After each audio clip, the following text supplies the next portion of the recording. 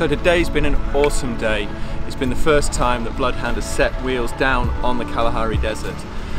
We've had about 250 guests from the NCPG government, including the Premier, local MECs, lots of dignitaries. We had a really great event. The car was rolled out onto the desert for the very first time in a new livery, fully built up in desert spec.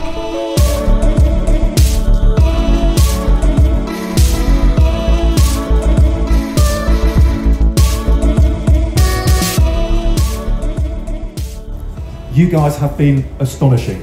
As we said on Thursday, you have achieved something that history will talk about, that your children and your children's children should be proud about.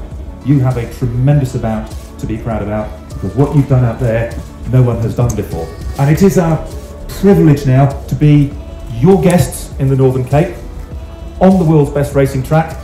We have now brought the world's best straight line racing car, and in a few days' time we will start testing it. So this really is the start of the next chapter for Bloodhound as we roll into high-speed testing.